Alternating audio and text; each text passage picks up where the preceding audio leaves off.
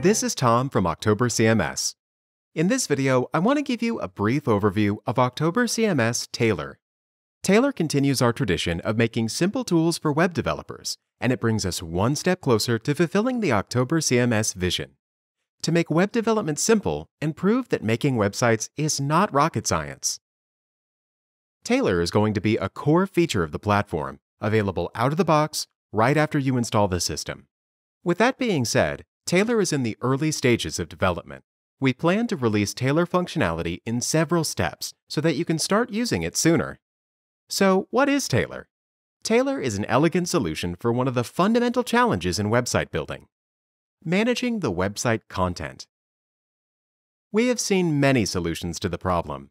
Most of them require coding or using third-party plugins, and many of the solutions are hard to extend. As a basic example, let's consider a simple website with a blog. You can use the RainLab blog plugin or any third-party extension to implement a blog, but often your clients want to have features that don't exist in the standard plugin. For example, each post must have the author's name, photo, brief bio, and links to the author's social networks. Implementing those features could take hours of coding. With Tailor, it would take minutes. And here, I mean not just adding the author's bio to posts, but creating the entire blog management solution from scratch.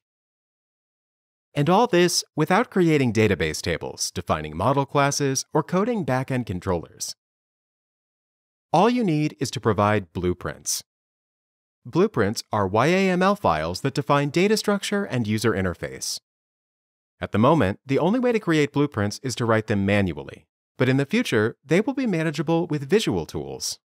There are three types of blueprints: sections, collections, and globals. Sections define content sections of the website, like the blog. Collections define common data, for example, blog authors. And globals define the universally available bits of content and configuration, for example, the website footer content. Now, I will show you how to add the blog functionality to a website. First, I will define the blog section. To do it, I'm creating the blog.yaml file in the Blueprint sections directory. I need to define several common values here, as the name of the section, its handle, and its type. I'm also defining primary and secondary navigation. And finally, I'm adding the Content-Rich Editor field. Tailor applies blueprints when we run the October migrate script. From the command line output, I see that Tailor successfully migrated the schema. Let's see what happens if I refresh the backend page.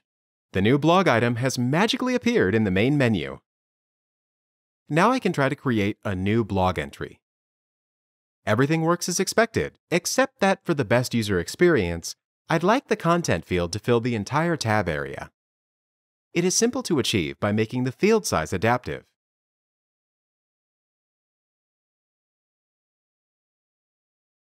It looks much better now.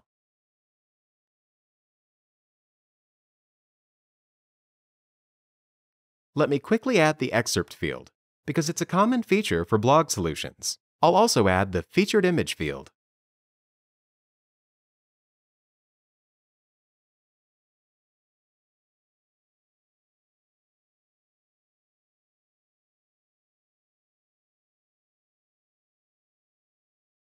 The remaining part is the post authors. Authors should be a Tailor collection, so we need a new blueprint. I'll create it in the Blueprints Collections blog directory. Defining a collection is very similar to defining a section. I need to assign a name and define navigation and fields.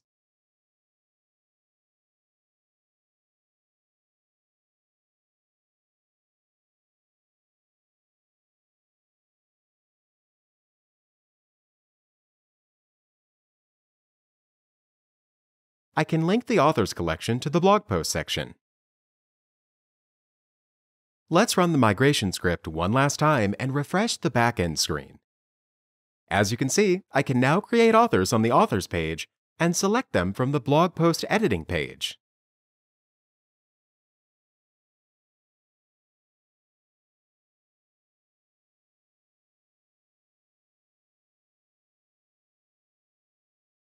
I hope you enjoyed this brief Tailor overview.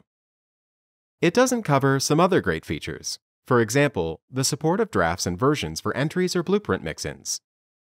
I also didn't explain how to access blog posts on the front-end pages. It will be covered in the next video about Tailor. Don't forget to subscribe to stay up to date on all future videos.